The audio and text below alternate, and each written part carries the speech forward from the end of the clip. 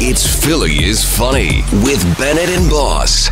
Yeah. It's like the 50, it's almost like in some places 61 degrees out here. Yeah, it could be about snow. the California heat. So what? That's what I'm saying. We're excited to have you here. Thank I mean, you. A bunch of shows at Punchline Philly, my favorite spot in the city. So Oh my, it's so amazing. And what I love about the club is they invest in talent. Because the first time it came out was like 4 years ago or maybe 5 years ago. Laura was there. Yeah. I'll tell you, I think 2 years ago. 2 years ago? Yeah. Oh, Yeah, she's been stalking We you. got no a big deal. picture. Oh my God. It's amazing.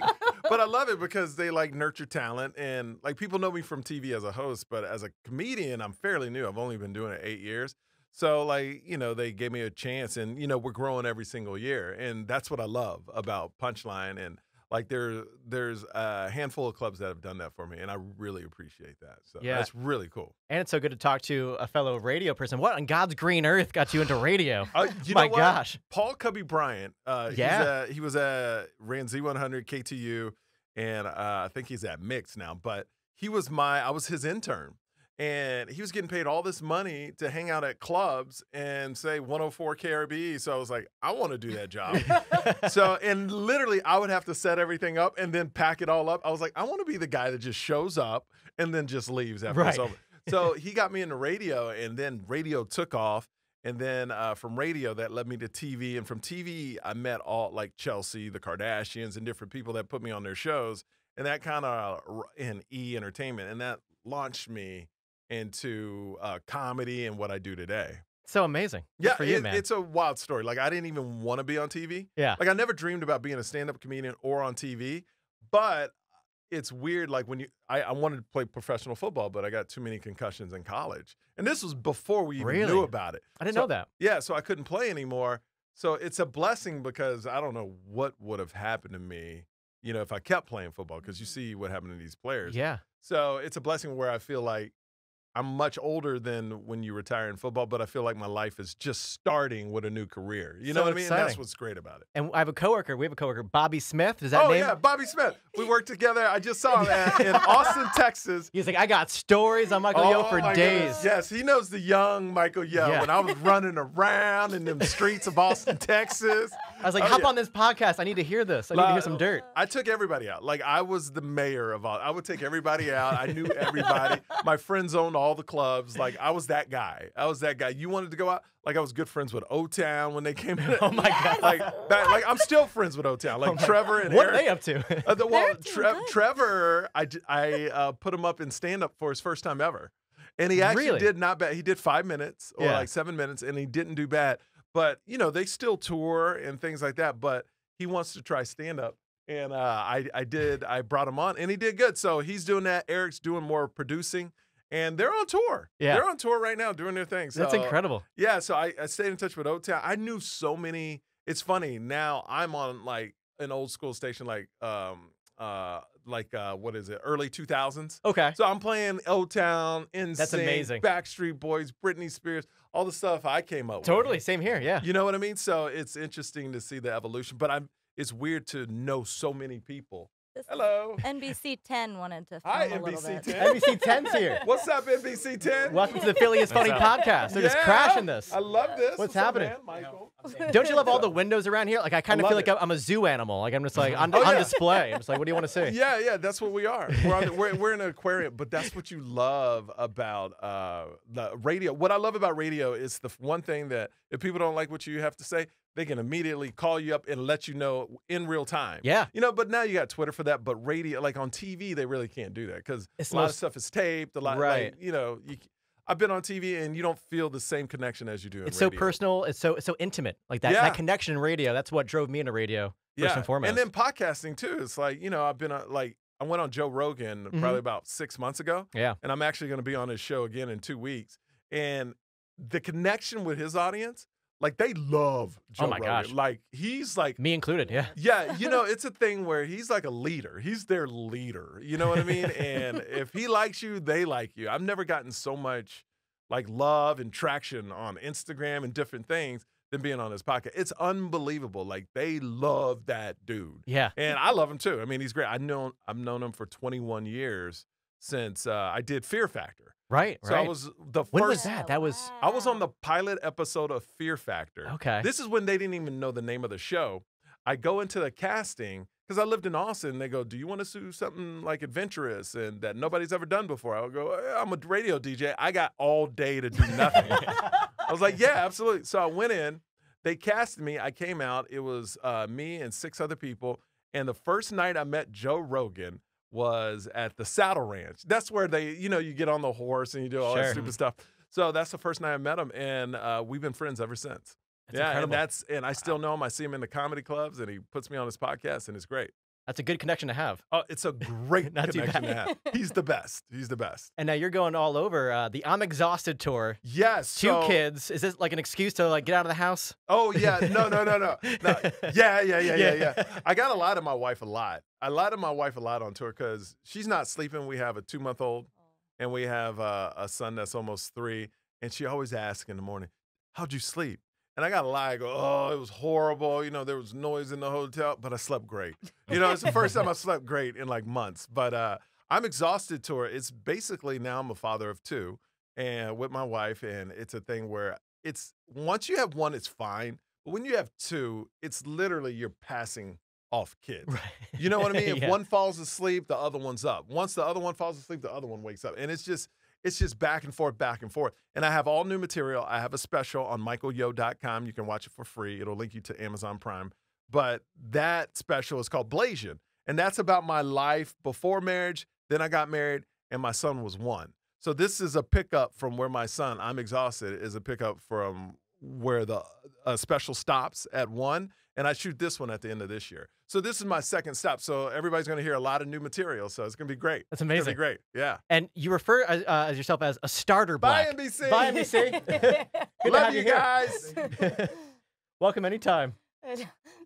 As a starter black, you refer yourself Oh, yeah, as. I'm a starter black. Starter yeah. black. Yeah, What- yeah, what- yeah, what is- yeah. what is Well, a- let me explain Yeah, what what's a starter black mean? Well, okay. So I grew up in Houston, Texas, all like white people, right? yeah. And I went to an all-white school. So like girls would date me, and it may sound bad today, but girls would date me because I was black, but they didn't think I was black. So I called myself a starter black because it was kind of like, oh, we can try this dude out. I can bring him around. People don't know what he really is. I'm a gateway drug to blackness. Like they start with me and then they end up with like somebody really black. You know what I mean? So, hey, I took it. I don't care. Yeah. I don't You care. can get. Hey, I take what I can get. That's what I'm saying. So I have no problem with the label starter black. I made it So up. funny. So there you go. It's a weird connection because I didn't realize that you are a hardcore Bachelor fan.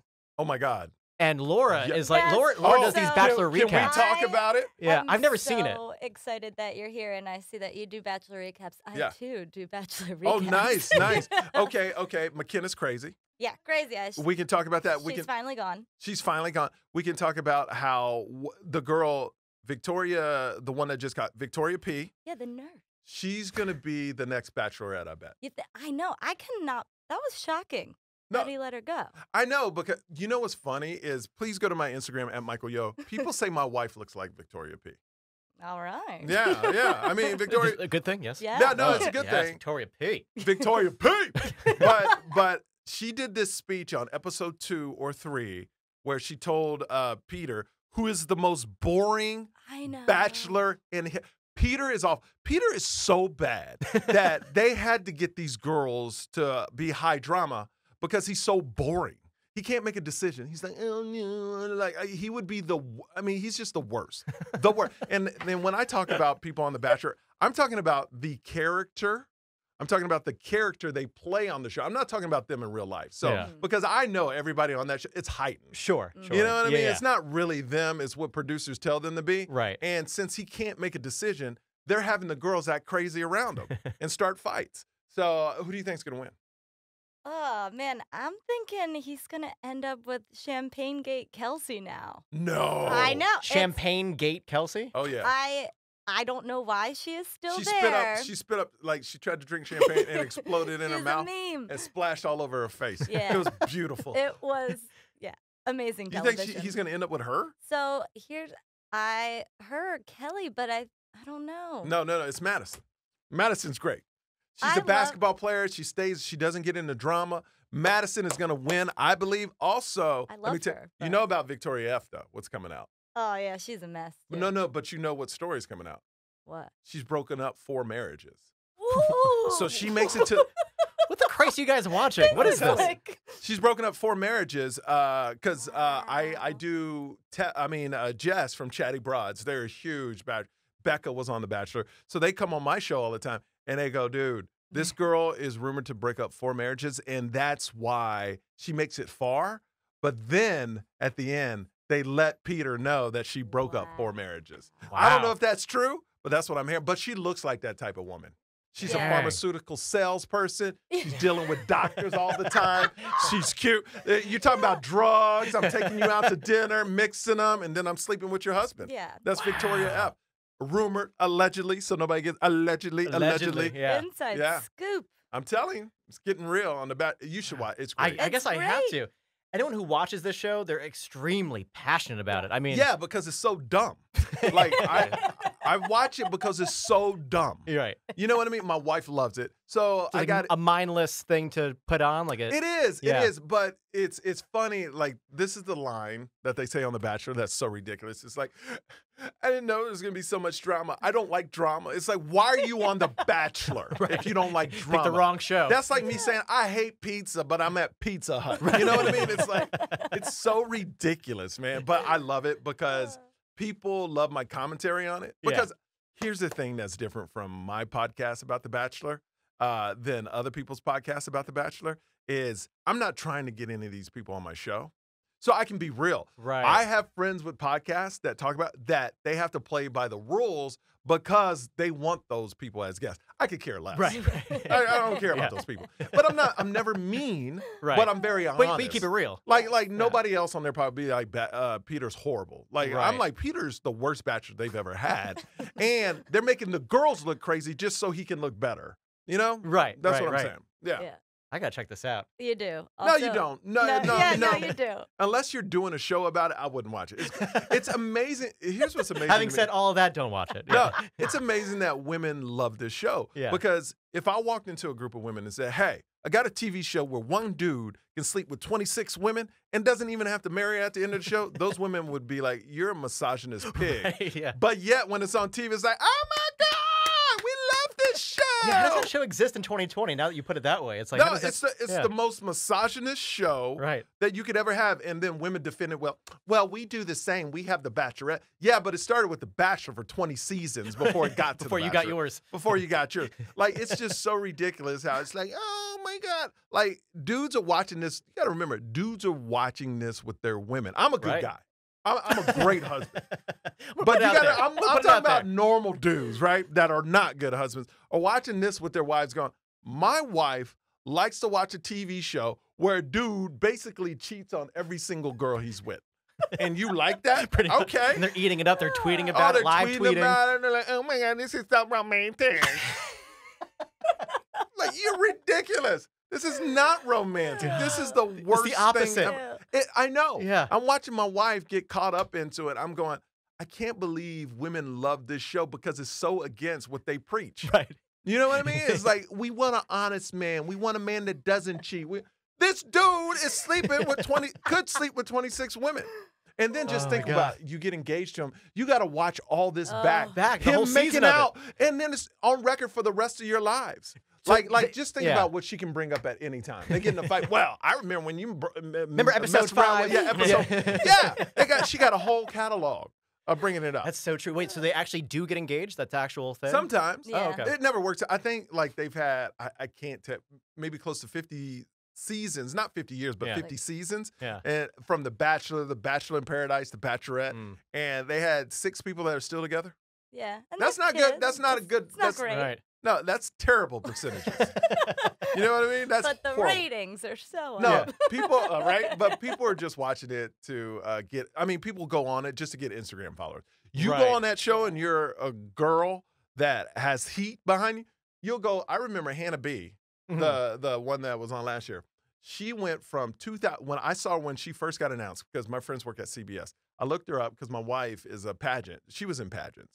So she goes, you got to look up this girl, Hannah B. She's going to be on The Bachelor. This is before it broke or anything. 2,000 followers. Girl's over 1 million now. Just from that show. So Jesus. just Sell your soul for the gram. well, yeah, because just from that show after it, You could sell products on it. I mean, you're set. You're set for a good 5 to 6 years after that show if you do it right. So if I was a girl, I would go, I don't care about falling in love. Percentages, I'm not going to fall in love. Let me act like I want to fall in love, but get Instagram followers. Right. I don't want to fall in love. I want followers. Yeah, I can't believe I just talked 10 minutes about this by myself. I was literally talking to myself about The Bachelor for 10 minutes. I could talk about The Bachelor all damn day, Michael Yo, but unfortunately you have to go. And, do I? You do. Oh. I know. It sucks, but we can't wait to see you tonight and tomorrow. Bunch of shows at Punchline Philly. We're both going to be there. You're going to which show tomorrow night? The late one or the early one? I think I'm going to go to the late one. The late one? Oh, yeah. You're going to love it. Which one are you going to? I think the early one because I'm old. Yeah. Oh, yeah. Oh, yeah. You got to do the sleep math. I got to do the sleep thing, man. Yeah, sleep math. We figure out, we got to know how much sleep we're going to get before we even leave the house. I do it all the time. I'm more about day drinking now. Like, I can't drink like when it's dark out. You're a day drinker. Day drink. Yeah. I can't I'm going to have fun. Like, how old are you? If you I'm don't... 33. I'll be 33 in March. Oh, you're young. Shut up. You should. Like, when I was 37, I was going hard. Like you're 33. Oh, 33. Man. I know. Oh, God, you're weak. That's 33? And I can't. Shut up. You don't know what old is. I mean, I look young because I'm black and Asian, but still. You do look young. I am. Yeah. I'm 137 years old. I'm just letting you know that's what I am right now. No, but I don't drink anymore. No. I can't drink. It physically hurts me to drink. So I'm saying, like, my hangovers are way rough now. Yeah. As you get older, your hangovers, like, and I don't know. I think I'm allergic to alcohol. And not being funny, but I think I would have a sip of a drink and have a headache for 3 days. So I had to stop. When I was 21, I had to stop drinking. Yeah.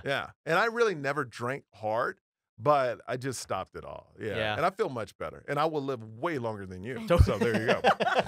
Cheers to that. Cheers to that. Michael Yo, 2 shows tonight, right? 2 shows tonight, 7:30 and 9:45. 2 shows tomorrow, 7:30, 9:45. What I would love you to do, too, is check out my website. We just redid it, michaelyo.com. And follow me on the gram at michaelyo. I just posted a beautiful picture of my family. I miss my kids so much. I miss them. Michael Yo, thank you for coming by. We appreciate it. Thank you so much. Thank you. Yes. Philly is Funny with Bennett and Boss. Exclusively on radio.com.